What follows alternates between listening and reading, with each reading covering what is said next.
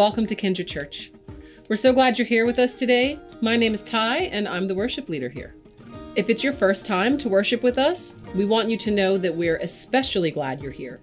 We want you to know that no matter what your faith journey looks like, no matter what your background is, you're welcome here at Kindred. If you're new, we'd love to connect with you. So just click connect in the description below and we'll reach out to you. We'll answer any questions you might have and help you find your place in our community. And if you'd like to see this week's announcements, just click on announcements below and we'll get you up to speed on everything we've got going on. Finally, if you want to give to Kindred Church, click give below. We're able to provide all of our ministries for free because of generous donors like you. So thank you in advance for giving to Kindred Church. Once again, we're so glad you're here. We hope you enjoy the service.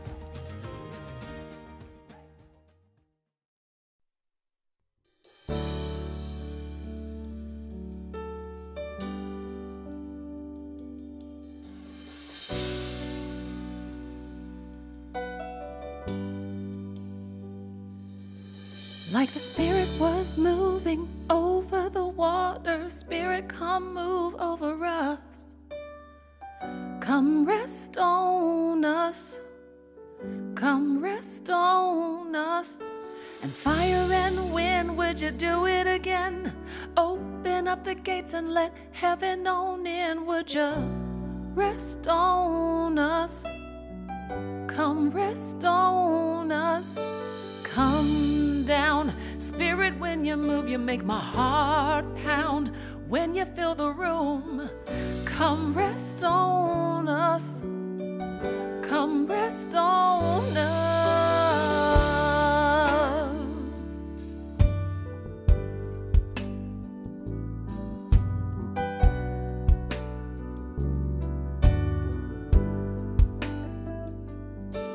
Like the Spirit was moving over the water, Spirit, come move over us. Come rest on us, come rest on us. And fire and wind, would you do it again? Open up the gates and let heaven on in. Would you rest on us? Come rest on us. So come down, Spirit, when you move, you make my heart pound. When you fill the room, come rest on us. Come rest on us. Come down, Spirit, when you move, you make my heart pound. When you fill the room, come rest on us. Come rest on us.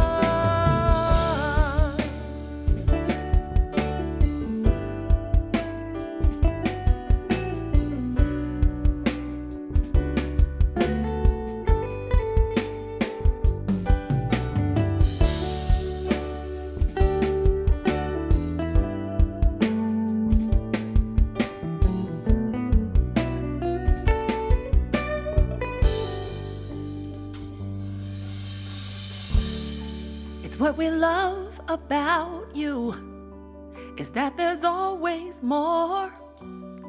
It's what we love about you is that there's always more.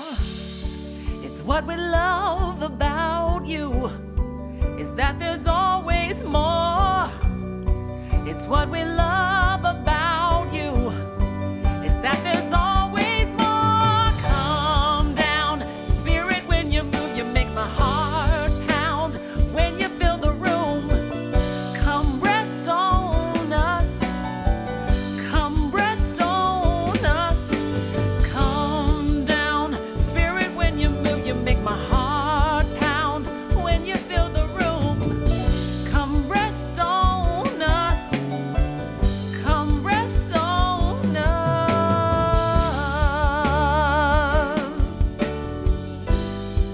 Come rest on us.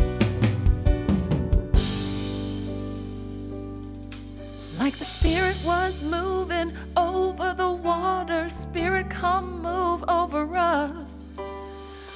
Come rest on us. Come rest on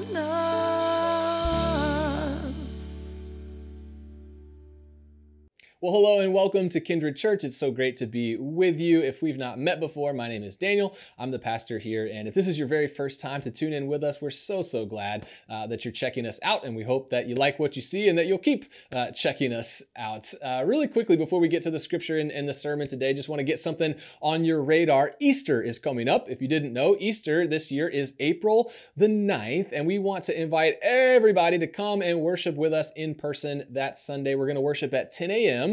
at the AMC Classic Theater, where we always have our in-person worship services on Sundays. It's going to be an awesome celebration. And then right after worship that day, plan to stick around because we are going to have a party right there at the theater. There's going to be free popcorn in keeping with the movie theater setting. We're going to have a photo booth for your friends and family to take some fun Easter pictures. We've got activities for the kids. The Easter Bunny may or may not make an appearance as well. So it will be a great time. Again, 10 a.m. Sunday, April the 9th. We certainly hope that we will see you there.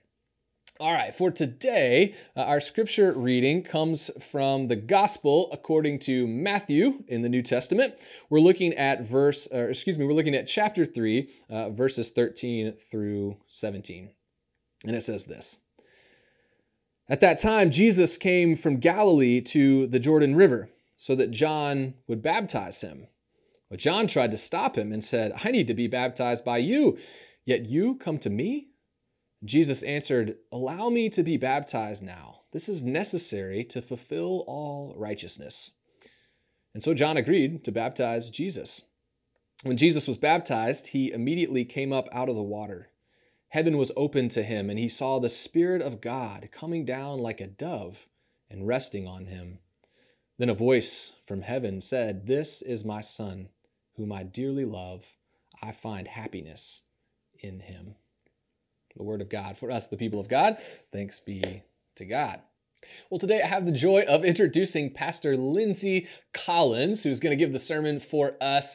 Back in January, Pastor Lindsay joined the staff of Kindred's mother church, University United Methodist, over in Chapel Hill. And this is the first chance that Lindsay has had to come and preach for us at Kindred. So we're excited to have her. Pastor Lindsay is going to continue the sermon series that we're doing on the Apostles' Creed. And she's going to be talking to us specifically about our belief as Christians in the Holy Spirit. So I'll turn it over to her now.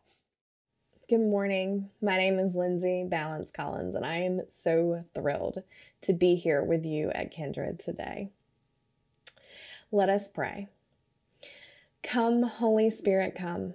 May the words of my mouth and the meditation of all of our hearts be acceptable in your sight, O Lord. God, I pray that you would speak through me, and if you must, in spite of me.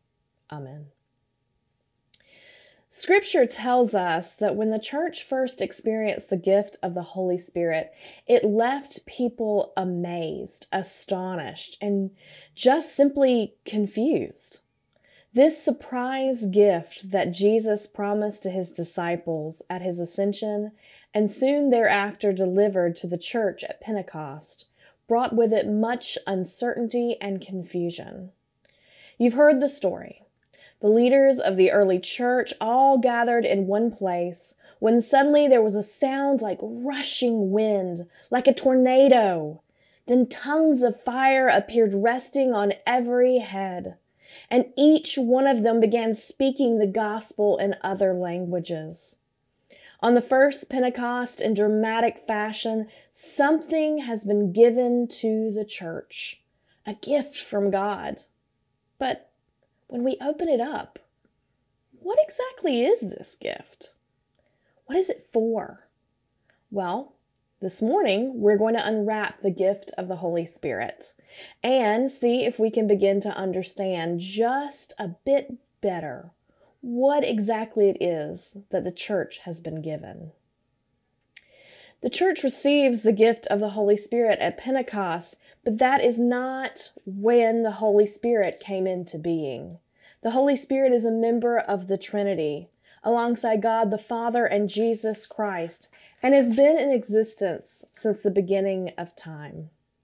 Like the Father, the Son, the Holy Spirit is worthy of glory and worship.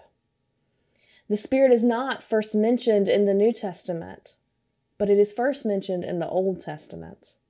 From the very beginning, we see the Holy Spirit present and active in our world. The first two verses of the Bible, Genesis 1:1-2, says, "In the beginning, God created the heavens and the earth. Now the earth was formless and empty. Darkness was over the surface of the deep, and the Spirit of God was hovering over the waters." And we see in creation the Spirit of God is the giver of life. The Old Testament teaches us that the Spirit can be a source of strength, wisdom, and leadership.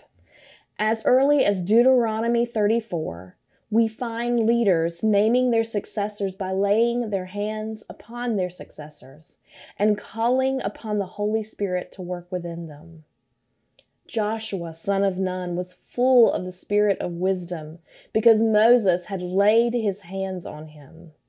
Later, in God's Spirit was rested on or came over the judges, the great warriors, the leaders of ancient Israel.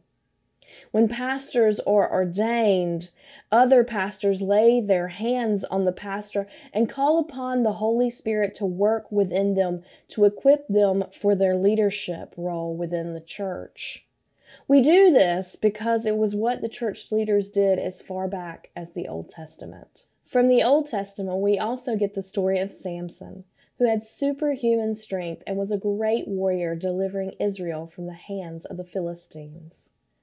Over and over again, when Samson was faced with danger or confronted by overwhelming odds, the writer of Judges tells us the Spirit of the Lord came powerfully upon him. Each time the Spirit gave Samson amazing strength. And the Spirit's most frequent work is ensuring that God's voice is heard, so that God's purpose will be made known to God's people. For example, we see this work of the Spirit in 2 Samuel chapter 23, verse 2, where King David declares, "The Lord's Spirit speaks through me. His word is on my tongue." It is for the same reason that I call upon the Holy Spirit every time I preach, so that God through the Holy Spirit would speak through me. One of the most famous references to the Spirit in the Old Testament is found in Isaiah chapter 61, verse 1, part of the text Jesus read during his first sermon in his hometown of Nazareth. In both Isaiah's day and Jesus' ministry, the Spirit's outpouring enables the declaration of God's will. "The Lord's Spirit is upon me because the Lord has anointed me. He has sent me to bring good news to the poor."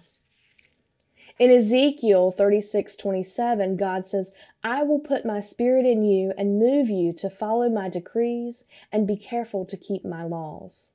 We see here the work of the Spirit is guiding God's people and influencing them to do God's will. What the Spirit was primarily used for in the Old Testament was to guide biblical leaders. In the New Testament, God's Spirit will play an even bigger role. We get a prophetic glimpse of that role in Joel chapter 2, verse 28, which looks ahead to the early church's expectation and experience of the Holy Spirit. There we hear God saying, "I will pour out my Spirit upon everyone. Your sons and your daughters will prophesy. Your old men will dream dreams, and your young men will see visions." In the book of Acts, on the day of Pentecost, all the believers were together when what looked like tongues of fire settled over each believer, and they began to speak in other languages. The Apostle Peter stood up to explain what was going on, and he quoted these very words from the prophet Joel. All of this was taking place because the Holy Spirit had come, and as a result, God's people were now filled with the Holy Spirit. Among the key differences between the Old Testament and the New Testament understandings of the Spirit is that most often in the Old Testament, the Spirit's work is for the remarkable and gifted leaders of Israel. Whereas in the New Testament, Joel's words are fulfilled and it is the unremarkable and the ordinary who receive God's Spirit. In other words, the Spirit is available to everyone. To me, to you. Jesus says the Spirit is the Paraclete. That's what he calls it in the New Testament. The Paraclete is the word that we find there in the Greek. Paraclete is a term that was used to describe those who came along a person who was hurting, to hold them and to comfort them. Hence, the word paraclete is sometimes translated as advocate, comforter, helper. I recently read a different translation for paraclete that I like even better than these, and that is to translate paraclete into strengthener. The word paraclete is the same root from which we get the word fortify. In times of deepest hurt, the Holy Spirit has not as much been my comforter as it has been my strength to keep going. It has been the manna from which God has been able to help me survive in the wilderness. It has made real for me the words of Lamentations 3. God's mercies are new each morning. The Holy Spirit is my strengthener. The Holy Spirit is God's being, God's very presence, working within us, coming alongside us, and empowering, guiding, and shaping those who are open to her power. The Spirit does for us what the Spirit did for those of old. The Spirit empowers us. The Spirit gives us gifts and abilities to help others and to serve God.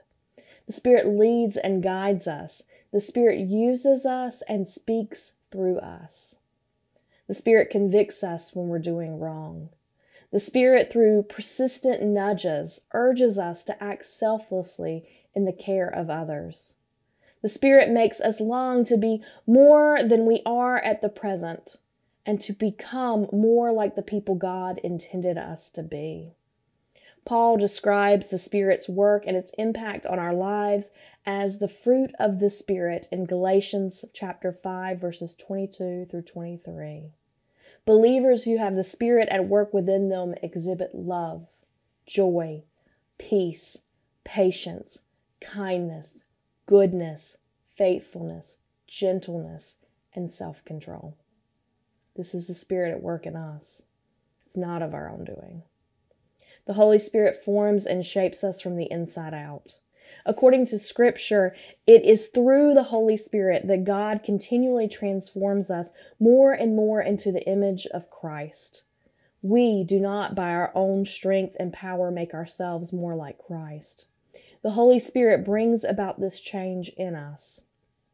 We certainly have a part to play since we create space in our lives where we might be open and receptive to the Holy Spirit's work in us. We create space through the practice of spiritual habits like scripture reading, confession of sin, living in community, and serving others. But ultimately, it is God at work in us through the Holy Spirit that brings about change in our lives. This week, I heard Bishop Will Willimon say it clearly when he said, "The Holy Spirit is capable of making you a better person than your mama and your daddy raised you to be." I'm going to say that one more time because it's something I want to keep with me. The Holy Spirit is capable of making you a better person than your mama and your daddy raised you to be. Scripture uses a vivid image to describe the activity of the Holy Spirit. Wind. And the thing about wind is that wind blows where it wants to blow. And in a like manner, the Holy Spirit moves in a way that we cannot control or dictate. And the thing is, I wonder if the Holy Spirit is like the wind in the sense that, do we experience it as a welcome breath of fresh air or as a gale force that we should batten down the hatches for and against and protect ourselves from? Which way is it that we experience the Holy Spirit? Is it a breath of fresh air or is it a gale force to be frightened of? Because when the Holy Spirit arrived that first Pentecost, it was anything but subtle. It brought about some serious change, and yet it was none other than the Lord, the very breath of God in their midst. Are we inviting the Holy Spirit into our lives and into our church, even if she might bring with her the winds of change? Can we look around and see where the Holy Spirit has blown through our lives and our church from time to time? Can we feel her presence among us? Or do we batten down the hatches, a little afraid that if the Holy Spirit blows through, something might change? It's a matter of utmost importance and a matter of control. For we all know that wind can be a bit unpredictable, and so can God. Do we truly seek the guidance of the Holy Spirit, or are we still trying to control our own destiny? So how do we receive the Holy Spirit? The Spirit is already at work in your life, seeking to speak to, call, form, shape, and empower you. But the Spirit will not force herself upon you. You can resist the Spirit, or welcome and invite the Spirit to work in you.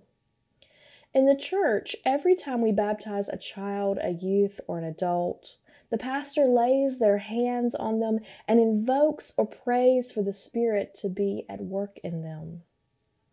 We do the same when we confirm individuals in the church. We anoint them with oil and we pray for an outpouring of the Holy Spirit upon them.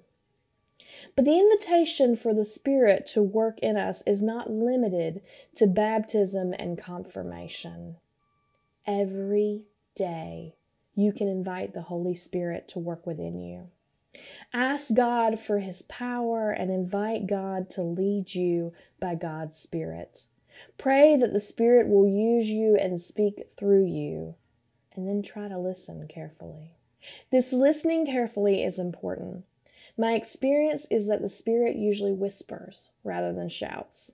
Does it ever happen to you that someone is talking to you, but you're not really paying attention? Or you're talking to someone, but he or she is not really paying attention to you? This happened to me all the time when I was a kid.